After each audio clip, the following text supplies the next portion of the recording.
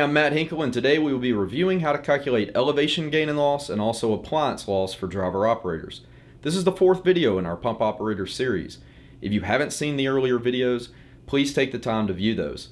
You need to have an understanding of those topics before we can go any further. The next thing that we're going to look at is the elevation pressure gain or loss.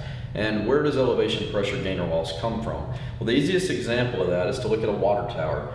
And in this example, the water tower, the level of the water is at 100 feet in the air. So we're looking at a column of water, and that water being at 100 feet generates pressure at the bottom for us to use. The way that this works is for every 1 foot, a column of water that's 1 foot tall, you're going to generate 0.434 pounds of pressure, or PSI. So with that logic, 10 feet, for every 10 feet, we gain 4.34 pounds of pressure. So at 100 feet in the air, we would have 43.4 PSI, pounds of pressure.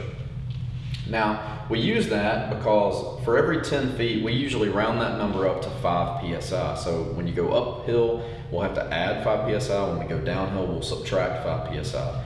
So we're going to use two common formulas to calculate the elevation pressure gain or loss. The first one's going to be the height divided by 2. So the way that works is, as an example, you have an aerial device or a ladder truck that's 50 feet in the air, flowing a nozzle from the tip of the aerial at 50 feet. All we do is take that height and divide it by 2, which is 25 PSI. So we need to add 25 PSI if that nozzle is 50 feet in the air for it to have the right nozzle pressure. Second example is going to be for high rises. It's commonly used for high rises, and that's going to be the number of floors minus the first floor times 5. So 5 PSI per floor, because a commercial floor is generally 10 feet. So for every 10 feet, we'll add 5 PSI. The reason we don't count the first floor is because that's ground level. That's even with our truck. That's not going uphill. That's going to be level, assuming that it is level. It could be up or down. But you're going to take the number of stories minus the first floor and multiply that by 5 PSI. In this case, it's the 6th floor. We're operating on the 6th floor. We're going to subtract the first floor, which is 5, and multiply that by 5. So we get 25 PSI, what we need to add to our pump discharge pressure to get this correct, to get the nozzle pressure correct. In the last example, we have a hill. So when we look at a hill, we're going uphill or downhill. If I'm at the pumper and I'm at the bottom of the hill pumping to a nozzle, and at the top of this hill, I need to add 5 PSI because I'm going 10 feet uphill. If I'm reverse to that, where I'm at the pumper at the top of the hill and the nozzleman's at the bottom of the hill, now I can subtract 5 PSI from my pump discharge pressure because I'm actually getting a benefit from pumping downhill. It makes it easier for the truck to pump downhill. So those are really the methods that we're going to use to determine our elevation gain or loss. You'll typically do this at the end. Once you determine what your pressure would be on a pump chart or on your friction loss chart, what you're using, you may look and say, I need to add this much or subtract this much because I'm going uphill, downhill, I'm working on an upper floor or a lower floor, or I'm trying to feed an aerial device, something like that. Next, we're going to look at appliance pressure loss. That's when we're going to use an appliance within our hose lines, or the way that we set up our lines, or the way that we're fighting fire. So there's a few rules of thumb that we have when we have appliances or when we use appliances.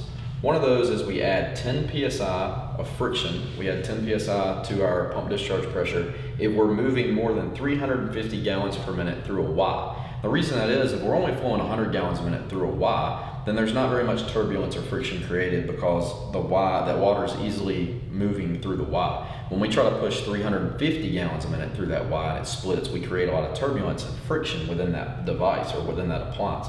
So you only add 10 PSI if you go over 350 gallons a minute. That's a rule of thumb. So if you're under 350 gallons a minute, you don't worry about it. You don't add anything. The next thing is going to be, we add 25 PSI for a master stream regardless of the flow. That's a rule of thumb that's in a lot of textbooks. However, when you look at this rule, you need to look at the master stream that you're using. There's a lot of master streams, rapid attack monitors, blitz monitors, and those kind of things that will tell you, based on the manufacturer, what you should or should not add. You're gonna have to get out and flow test that to actually know what you're pumping. The last thing is gonna be 25 PSI for a standpipe system. That's another rule of thumb, but the only way you're gonna know that is to get out and try it, or to look at the specs on the standpipe system. Some of them will have them stamped on there as to what you're supposed to pump or what you're supposed to add to get to a certain floor. But looking at this, remember that when you're using a Y, if I'm flowing two 200 gallon a minute hand lines off that line, that's 400 gallons a minute trying to go through the Y. So that's something we have to look at and pay attention to when we're working problems. The wide line is both of those lines are having to move through that Y. So you can end up having a lot of water moving through a Y pretty quickly.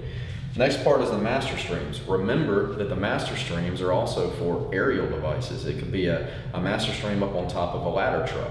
So that is in addition to the piped waterway, the water moving through the master stream. That's where that number comes from, is the additional loss that we have. And the standpipe system, regardless of what it is, the 25 PSI is going to be greatly determined by the size of that standpipe system. If we're using really large piping, then we're not going to have as much friction loss. If we have a lot of turns and bends going through a riser, then we're going to have a lot of friction loss. So it just depends on the system, and you really have to flow test that or get with the specs or the engineers to see what exactly it's supposed to be. I hope you now have an understanding of how to calculate elevation gains and losses, and also appliance pressure losses. In our next video, we will summarize all of the pieces needed to calculate pump discharge pressure, and we will work through several common scenarios. For more training resources, please take the time to visit our website at www.boxalarmtraining.com.